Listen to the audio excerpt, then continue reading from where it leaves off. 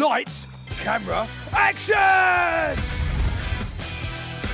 This week, Frankie's come to York. And did you know that this station here was once the centre of Britain's railway network and once the largest station in Europe?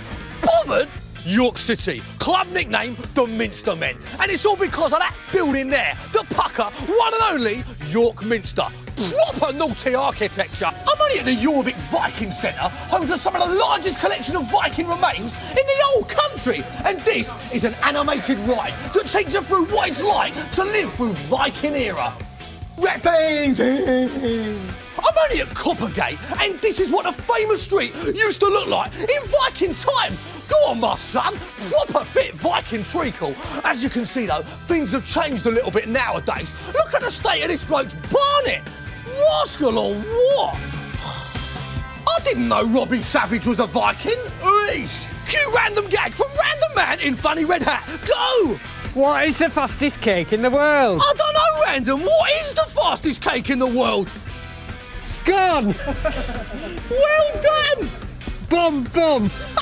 I whip my gates back and forth. I whip my gates back and forth. I whip my gates back and forth. I whip my gates back and forth. I whip my gates back and forth. I'm here at York's Chocolate Story, and this is Andrew who makes chocolate. Say hello, Andrew who makes chocolate. Hello, Andrew who makes chocolate. Good acting. He's just shown me how to make chocolate. First up, you get your mould. You fill it with lots of beautiful chocolate. You knock it out. You let it drip. Look at that. You leave it to set for 10 minutes. And here's one I made earlier.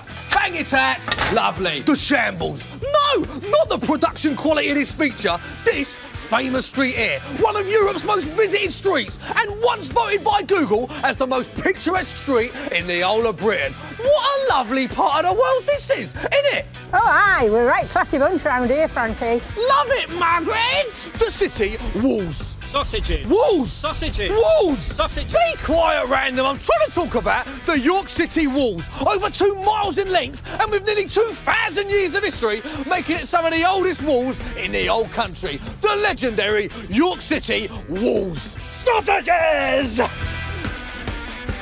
Random cuts away on my soundman Tom Jeffs, the legend that is, attempting to eat 5 kilos of York's famous chocolate in under 5 seconds for no apparent reason. Go. 5, 4, 3, 2, 1. He's failed! He's failed me!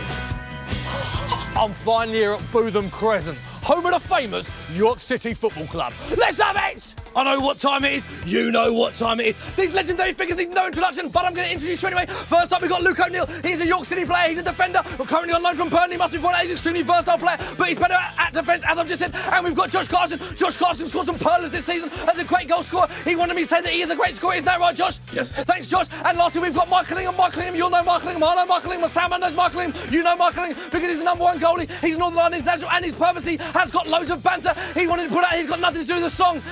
Ingham.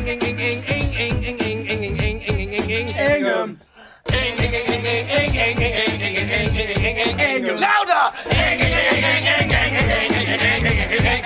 Well done, they didn't want to do that. I made them do that. They promised to raise the bar as the first ever 3 York City players standing in the club shop, telling me, you, him, that they know what time it is! It's time to pick it up!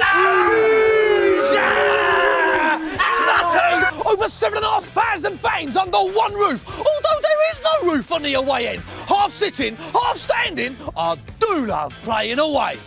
I wanna live here. I wanna live here. York's such a nice place. I wanna live here.